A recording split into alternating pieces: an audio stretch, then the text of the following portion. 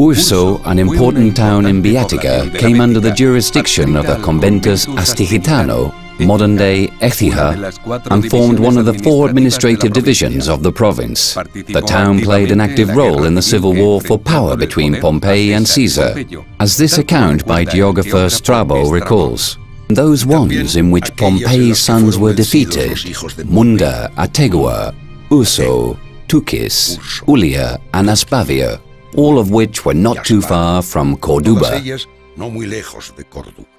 The Roman settlers kept the Iberian name of modern-day Osuna, Urso, although the town sometimes appears under different names in historic texts. Following the Roman Baética route from Almedania, we get to Urso, the towns which in the past were separated by 73 Roman miles.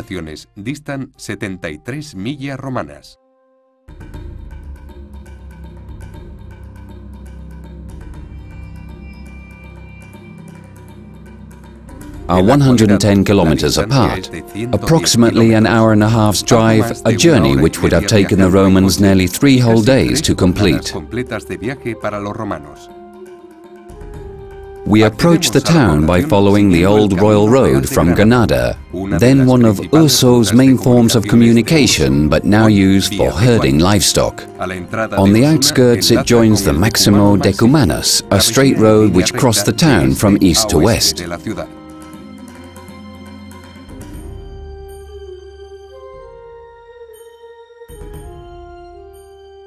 This is one of the few remains of the pre-Roman wall of Osuna, still preserved, the former Urso.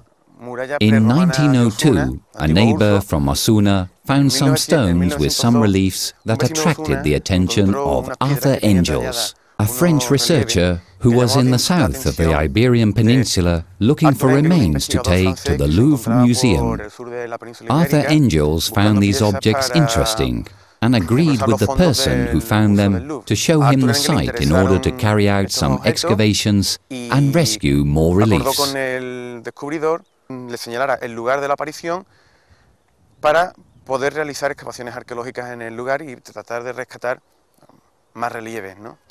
Fortunately, many more reliefs were found, making up the series now known as the Osuna Iberian Reliefs, one of the most important Iberian statue examples, together with the Dama de Elche and the Dama de Baza. Just before the gateway to the town we find the necropolis, which lies alongside the old Roman road.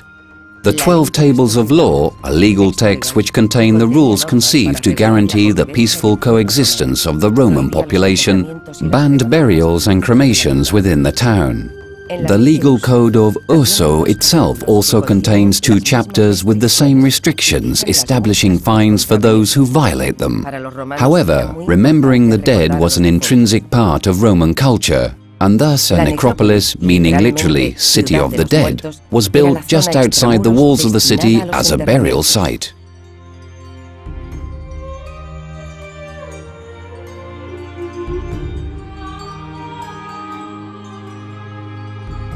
The De las Cuevas necropolis in Osuna is made up of a series of grottos excavated into the rock which contain the tombs. Due to the type of burials and the very few documented decorative elements, it is probably dated between the 3rd and 8th century BC.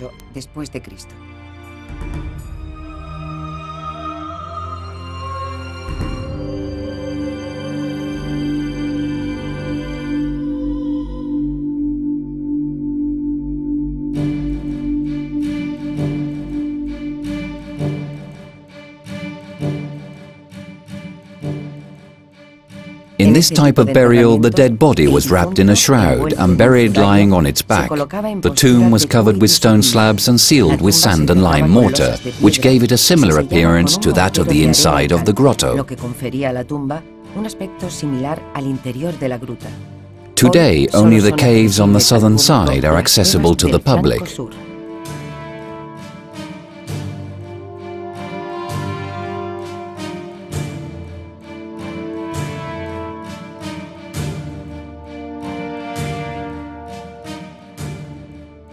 Urso city wall, which is now half buried, predates the Roman period.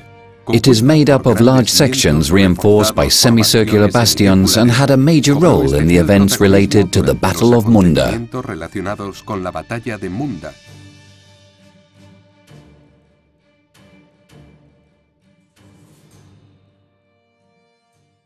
Although no official systematic excavations have been carried out, we do know that they were from this area, based on indirect news from clandestine excavations and casual findings that have taken place throughout history. Specifically, mosaics have been found here, remains of very beautiful Roman sculptures, and additionally, it was here where 5 bronze boards with the famous Osuna law were found at the end of the 19th century. Y además, y principalmente, fue donde aparecieron a finales del siglo XIX 5 tablas de bronce que contenían diversos capítulos de la conocida ley de Osuna. It was at Munda, an area of uncertain location which seems to have been somewhere near to Urso, that the last battle waged between Caesar's followers, Popularis, and Pompey's sons, Optimatis, took place. As narrated in Bellum Hispaniense, an anonymous book written by one of Caesar's soldiers. Fabius Maximus, whom Caesar had left at Munda to continue the siege, tightened his ring around the city. In their despair, the inhabitants fought amongst themselves and, after much bloodshed, were forced to leave. Lucharon entre sí y después de una horrible carnicería, hicieron una salida. And from there they marched towards Urso, a garrison which had such strong natural defences that it dissuaded the enemy from assailing it. The battle was eventually won by Caesar, and Urso went down in history as the last enclave to remain loyal to Pompey's forces. Later, Caesar granted the town the status of Roman colony. Naming it Guenativa Iulia, it became one of the 9 colonies of Baetica.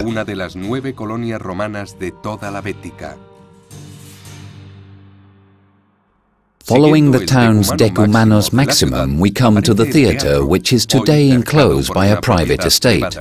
Its cavea, with 6 levels and a 108 feet arch, is still fully visible. As part of its Roman legacy, Osuna has retained a series of hydraulic infrastructures from this period, including several wells and water cisterns, one of which is popularly known as La Pileta and could have possibly supplied water to the Forum. The famous tablas de bronce were found by accident on the site where the Forum stood in the center of the Roman villa.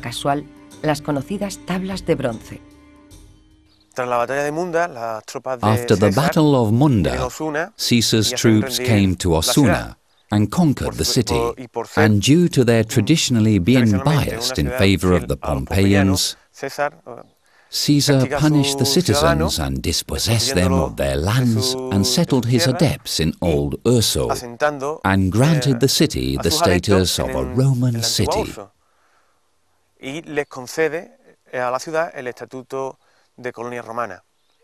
Thanks to this, bronze tablets were engraved containing the colonial law, which covered all aspects under which life in the city was governed. Que contiene todos los aspectos por los que se rige la vida de la ciudad. Anyone with the status of decorion in the colony of Guenativa Iulia, who, as decorion from the colony, owns a building measuring no less than 600 roof tiles within the precinct outlined by the plough, and any colonist who is not a decorion, a building measuring no less than 300 roof tiles within the 2 years following the establishment of the colony.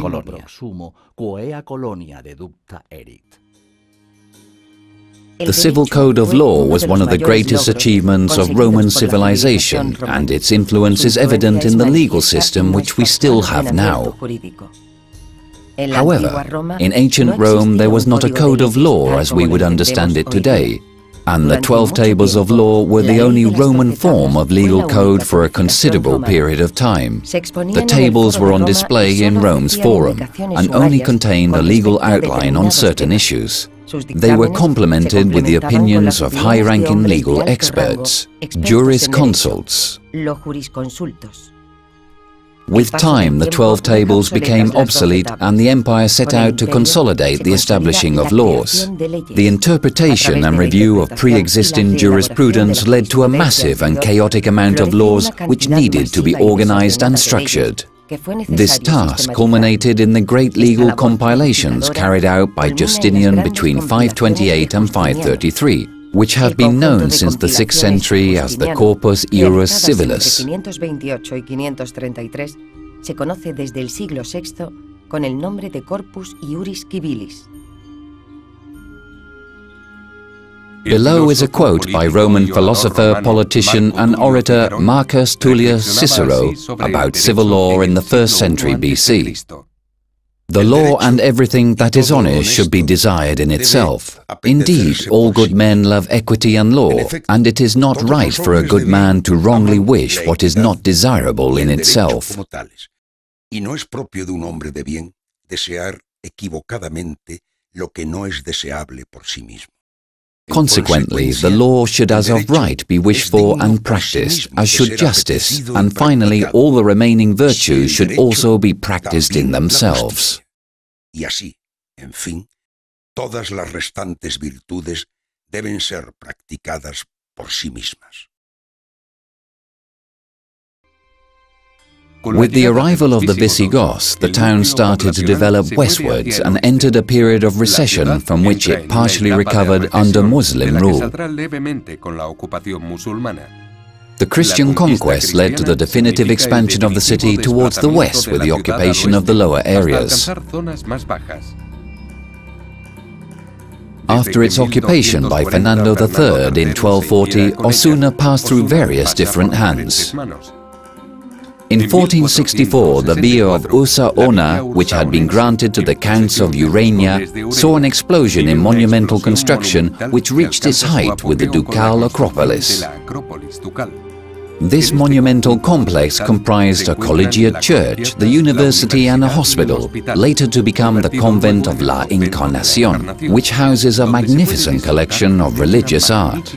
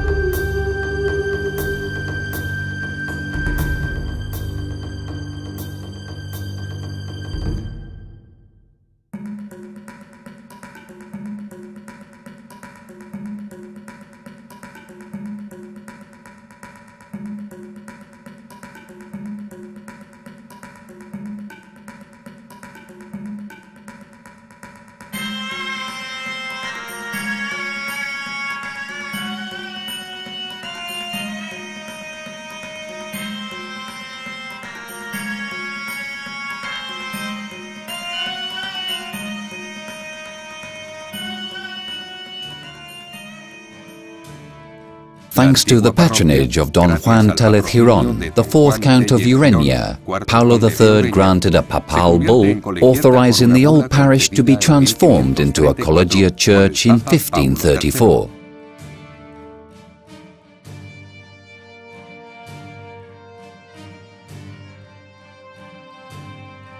Its exterior decoration is austere.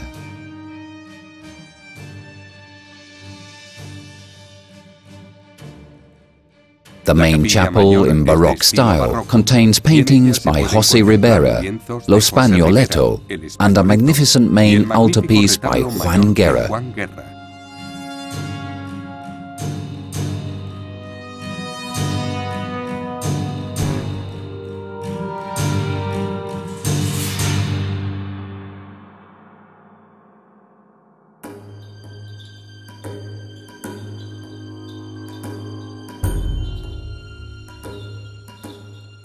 The via's long and eventful history is preserved in the Torre del Agua Archaeological Museum, which exhibits replicas of an Iberian relief known as the Toro de Osuna, and the Roman bronze tablets, the two most important archaeological pieces found in the area.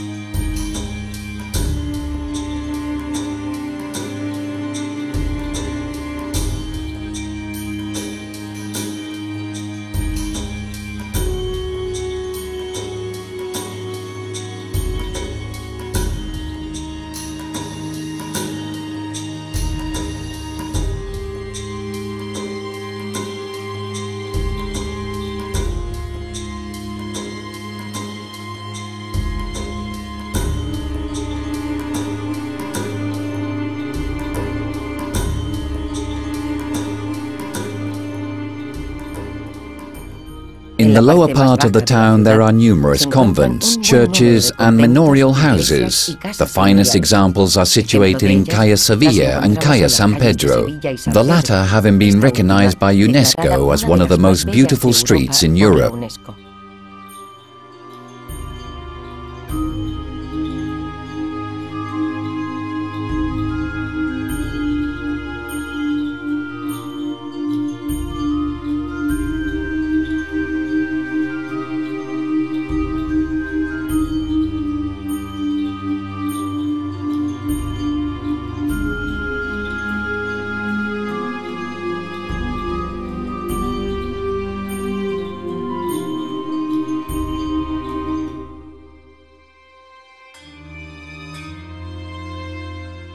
Throughout history, Osuna's situation in beautiful countryside with protected natural areas has attracted numerous civilizations.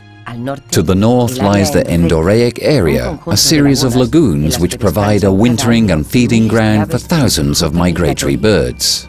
There are plans to designate Osuna's Campiña a special bird protection zone, ZEPA, because it provides a safe haven for the most important stable group of great bustards in Andalucia. To the southwest of the town lies the natural landscape of the Blanco Salinoso River, in which intense erosion has formed a spectacular relief. The area is flanked by gallery forests and is home to an extraordinary rich range of wildlife.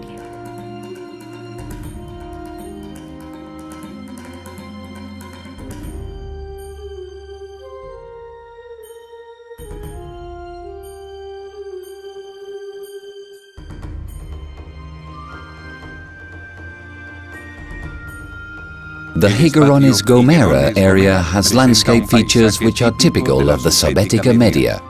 There, human activity has barely had any influence on the rich ecosystem, with its lush, dense flora and a multitude of protected animal species.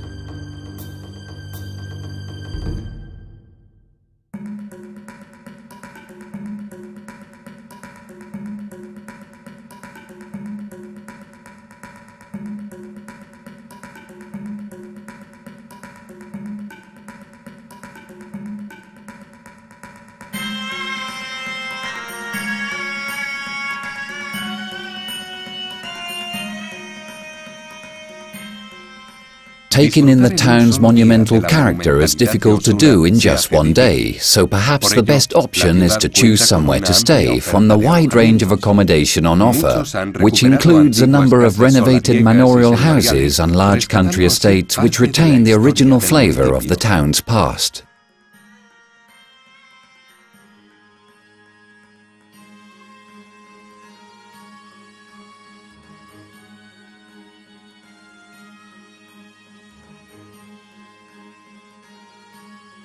The traditional local cuisine features a range of dishes including a variety of salmorejo known as ardoria, chickpeas with spinach and cod, and the popular gachas de San Arcadio, a sweet cream which is prepared for the festivities celebrated in honor of the local patron saint. Other local specialities include a hearty stew, a cod dish known as repapalillas de bacalao, and treats like the traditional confectionery products prepared in the town's convents.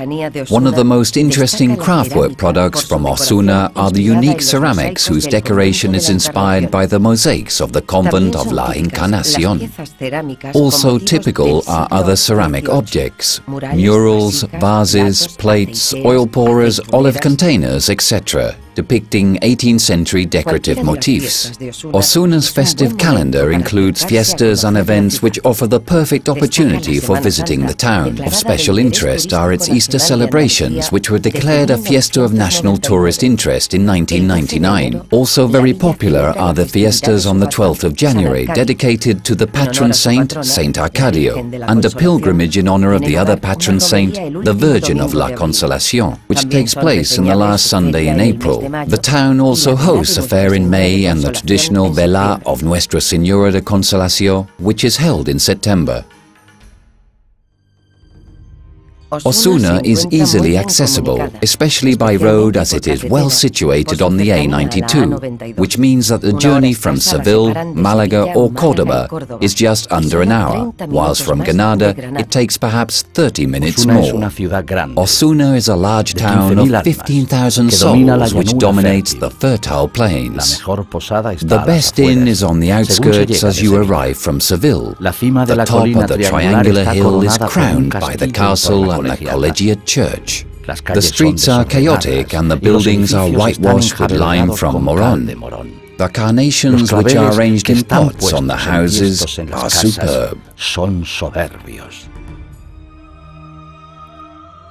This is how English writer Richard Ford described the town in 1846. Many other prominent visitors from Pompeii to Washington Irving have walked along the streets of a town which, during the course of history, have witnessed the transformations which give Osuna its monumental character. For those who, by following the Roman Baética Route, have had the good fortune to visit the town, Osuna will be etched on their memory forever.